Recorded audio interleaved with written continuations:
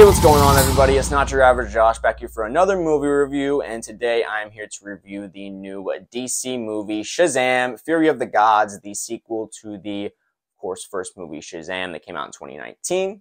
But before I get into my movie review, I do want to say hit that like button, hit that comment button. That's very much appreciated. I love hearing feedback. If this is your first time watching any of my videos, hit that subscribe button as well. You can follow me on TikTok and me on Snapchat, where I'll post content similar to this. But for the most part, my content will be here on this YouTube channel, Not Your Average Josh. So again, I appreciate all the support I do get. But let's get into this review of Shazam! Fury of the Gods. Shazam! Fury of the Gods is once again directed by David F. Sandberg and written by Henry Gayden, Chris Morgan, and Bill Parker, respectively. And this film continues the story of teenage Billy Batson, who, along with his Shazamily, must face a new foe in the likes of Calypso and Hespera. I did really enjoy the first Shazam movie. As I mentioned, it came out in 2019. It had a good balance of heart and fun, and I really did love Zachary Levi in the role of Shazam. Also Asher Angel, I believe, as Billy Batson. I loved just the dynamic, the balance between that character. I think the character of Shazam and Billy, the whole Shazamily in that movie, I thought was all very nice. I just had a blast with it. So going into this movie, of course, with everything going on with DC right now, the James Gunn starting his DCU, I think this year is just going to be weird in general for the DC. You already had, of course, Black Adam came out last year, and of course that did not do nearly as well as it should have, especially with The Rock being the main forefront there. In terms of Black Adam, I liked it well enough. There was moments that were fine. It was very generic, just overall, just in the direction and the story, and I just didn't connect with it really on any level in terms of emotionally or anything like that. It was just a fun superhero to kind of put your eyes on for a couple hours, I think, ultimately. This movie, I think, is definitely a step up from Black Adam, but I do think overall it's not quite on the level of the first one for me. I will get into kind of more of my negatives, but I just really do actually want to start out with mostly my positives here in this review. Zachary Levi. He, I think, was a little better in the first one, but overall, I think he is very fun in this movie. I think the moments that he does falter, I was saying I was going to go full positive, and I'm already getting into little negatives, but the moments I think where he does falter is, and I've already seen this kind of mentioned elsewhere, I think he does play a younger version of Billy Batson than is in this movie. When you see this movie, Billy Batson has grown up. He is almost about to be 18 now, and his I don't know, the Zachary Levi was playing, it seemed like still kind of an immature version of Billy Batson, and I thought it didn't make quite sense because Billy was a little more mature. The moments you do have with him in this movie, which I think were a little too few, to be honest, he is very much with his own struggle, a more mature struggle than the character that Zachary Levi is giving off of Shazam, if that makes sense. I don't know, it's kind of a little complicated in my explanation there, but I just thought I didn't feel the connection of the two characters as much in this. They felt like two separate characters, whereas in the first one, they felt more like combined and connected, if that makes sense. Just on a general level, Zachary Levi was really good in this movie. He still brought that charisma and had some funny lines throughout. I thought it was hit and miss at times, but most comedy is, if we're being honest. In terms of the Shazamily, the adult versions I connected with more definitely in this movie. Kind of the same way with Billy Batson. You didn't really get to hang out with the younger versions of these kids as much in this movie. I think that's one element that really took away from the heart of the first movie. You know, in the first one, you had Billy Batson really dealing with way more of a personal struggle, dealing with the fact that he came from a foster home and trying to find his mom and his family and then just learning to accept the family he had. And that was really what that first one was about as a whole.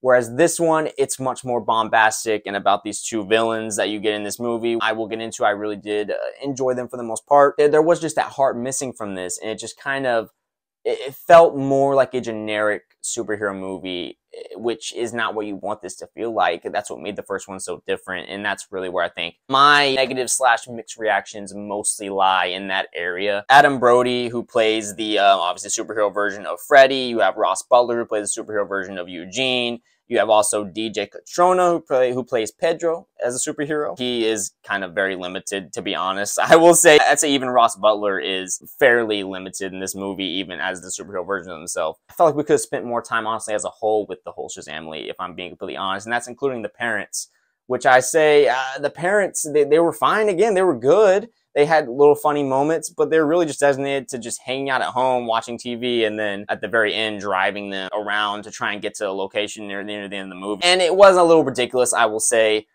they do this in superhero movies, the whole suspension of disbelief in terms of people knowing whether or not their kids or family members are superheroes.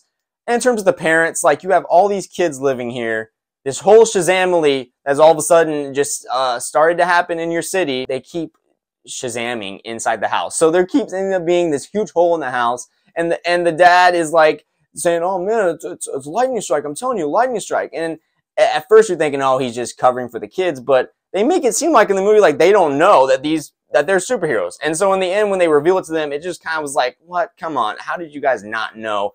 Especially with the hole constantly being in the ceiling. I thought you were covering for him. It just, that part just didn't make sense. It's like, why would they even? Why would they even go that direction? They should have made it to where they knew they're superheroes now.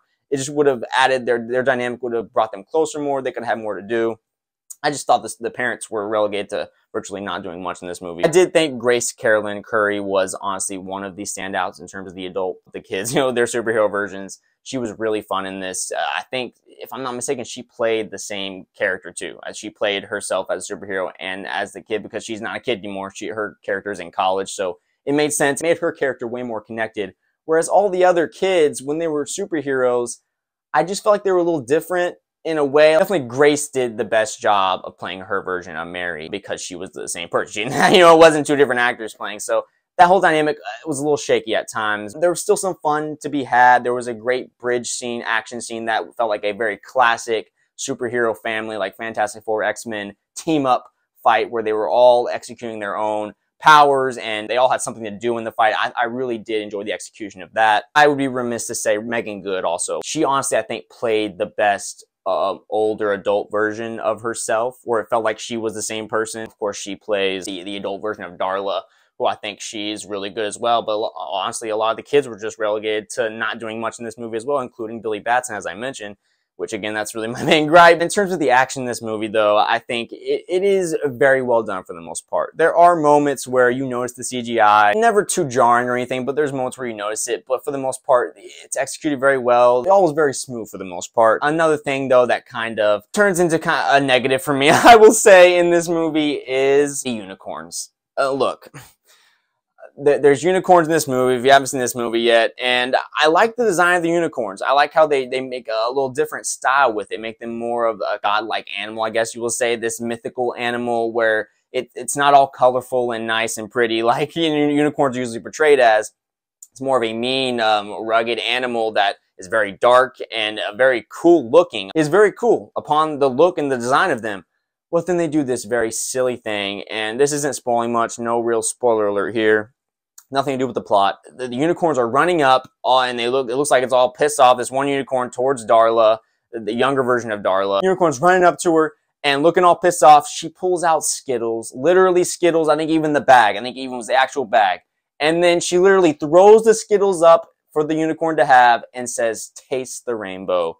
And I'm telling you, it literally, for me, that just felt like the most obvious ad in a movie I think I may have ever seen, and it just took me completely out. Like, taste the rainbow, really? Like, I get the comedy of it, but it's just like such a, I don't know, it's just so ridiculous. It just took me out of that whole sequence. And now when I think of those unicorns, they did some kind of cool things within battling and stuff, but that's just really what I think of now. That was just more of a personal gripe I had. Is like, if you're going to do an ad, you have to make it that obvious. In terms of the villains, though, Helen Mirren, Lucy Liu, as I mentioned, Lucy Liu playing Calypso, Helen Mirren playing Hespera. They were both, I think, really good in this. Helen Mirren definitely playing that whole Shakespearean side of the character, very dramatic. The way she uses her dialogue, the writing, and just her performance. I felt like she was very into her role, and she was really going for it. I felt like if she had half-assed it, it wouldn't have worked as well. But honestly, I really bought into it for the most part. And also Lucy Liu really plays into the comic book side of her character, just that very villainous, just felt like straight off the comic book, honestly, just with some of the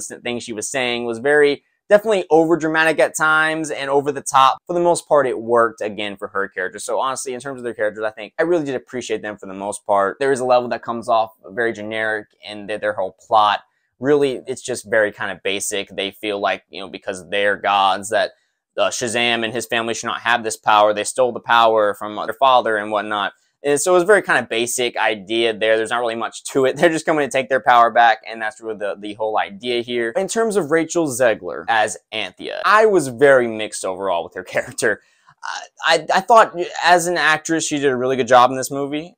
I just think with the writing of her character and the execution, I was very confused at where she was at in this movie. Shazam, you've mentioned at one point. She's also a goddess in this movie that is sisters, I guess, with Hespera and Calypso. That honestly was a little weird in and of its own, the whole dynamic there. They didn't seem like sisters, didn't look like sisters, and I get they're goddesses or whatever, but it was a little weird. I didn't quite vibe with them being sisters. But in terms of Rachel Zegler, this whole movie, she's playing both sides. And we're first introduced to her as a normal girl. We don't know that she's with Hespera and Calypso. She just shows up in the high school and starts to befriend, a little more than befriend, Jack Dylan Grazer's character, Freddie. And from the minute she was introduced, I knew there was something off about her character. And maybe that's what they were trying to do. They wanted the audience to kind of be keyed into that. She spends kind of more an extended period of time pretending like she's just a classmate with Freddie. And she's just so over the top, not only nice, but like this perfect character who's just so into Freddie. And Freddie's this kid who gets bullied all the time, and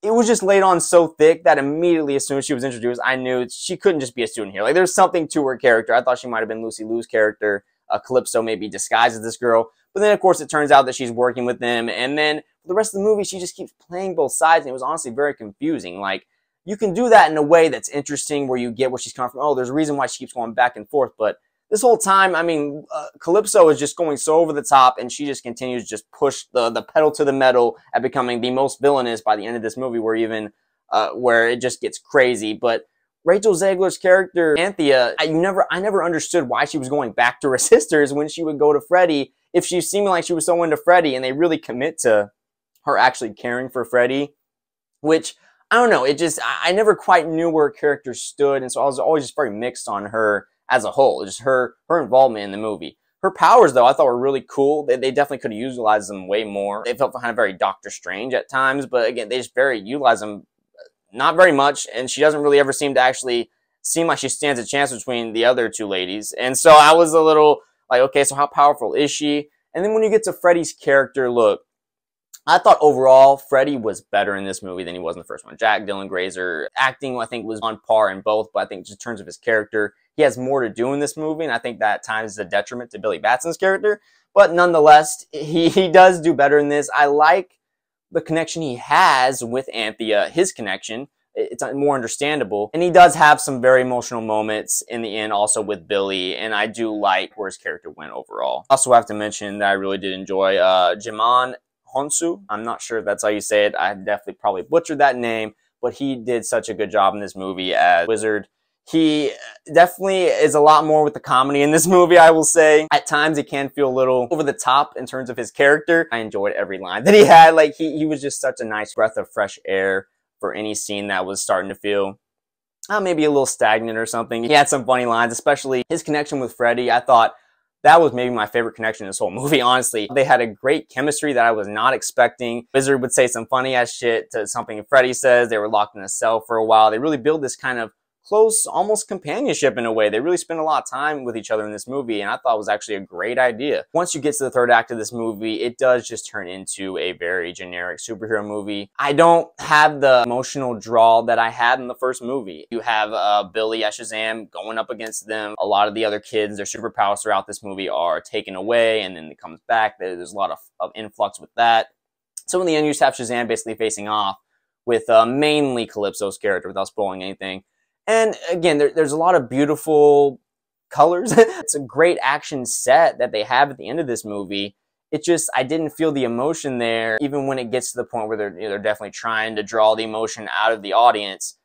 I just wasn't all the way there on it. I wasn't as connected with this movie. But it was still fun in the end, and where they end up going, I will be very interested in with the Shazam character and the Shazamily as a whole, again, without spoiling anything. If you're tuned in at all, this movie is looking like it's going to be very underwhelming at the box office for this opening weekend, and I think that is definitely probably going to put the nail in the coffin on the Shazam character. And that is very disappointing for me, because it was a nice, fun, interesting character to bring in.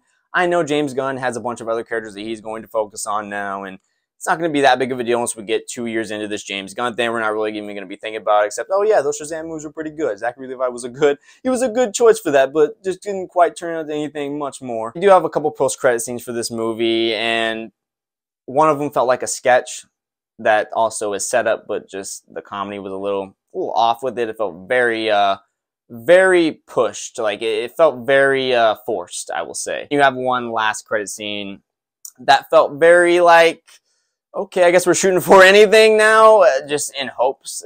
They were just like, fuck it, let's just go for it. Overall, I had good time with this movie. For the most part, there was moments that were better than others. The connection overall just, I think, was not there. That heartwarming, that heartfelt emotion that was in the first one, the good balance that it had. And then even the comedy wasn't quite as good, I think, in this one. I think this one's just a little bit more of a watered down version of the first one. And I think they go a little too bombastic at times and focusing on that, where you just lose the character that is Billy Batson in Shazam, their connectivity again. So that is really where my main qualms are, and also my main positive as well. I would give this a recommendation. I do think this is a good time at the theaters, although, again, as the box office is looking, doesn't look like many people are going to see this movie, especially, I mean, this is just a big stacked month. I mean, you got John Wick 4 coming out this next week. Of course, you already had Scream 6 come out, Creed 3 come out earlier this month. It's just a pretty busy month in terms of movies coming out that people want to see. So I think this movie just honestly may end up getting the brunt of the short end of the stick, I think, with this. That is my main thoughts. I'm going to give Shazam! Fury of the Gods a 6.5 out of 10. I still think you have a fun time in the theater with this one. I just think this will probably end up being a send-off for Shazam. In terms of him having his own movie, I think he might be involved, and they kind of hint at that in ways. I will also say there is a cameo in this movie, and people are saying they spoiled it in the TV ads. I'm not sure. I'm not going to say what it is. I thought it was fine. It was cool. It was nice to see, I guess. Yeah, I like the character. Pretty good. But yeah, that's my main thoughts on that. But I want to hear what you guys think. Have you seen this movie? Do you not give a shit about this movie? Are you more of a Marvel person? Are you a DC person? You don't care about comic books in general? Whatever the fuck you think. Leave your comments down below. I appreciate hearing anything. I just love the back and forth with any comments that I get. Just talking about movies. I love the different perspectives that people have. That's the thing I love about movies the most. Hit that like button. As I said, leave a comment. If this is your first time watching any of my videos, that is much appreciated. And also hit that subscribe button, though, if you are here. That is also much appreciated. You can follow me on TikTok. You can get me on Snapchat, where I'll post content similar to this. But for the most part, my content will be here on this YouTube channel, Not Your Average Josh. So again, I appreciate all the support I do get. Thank you for tuning in. Be looking for more videos very soon, and I will talk to you guys later.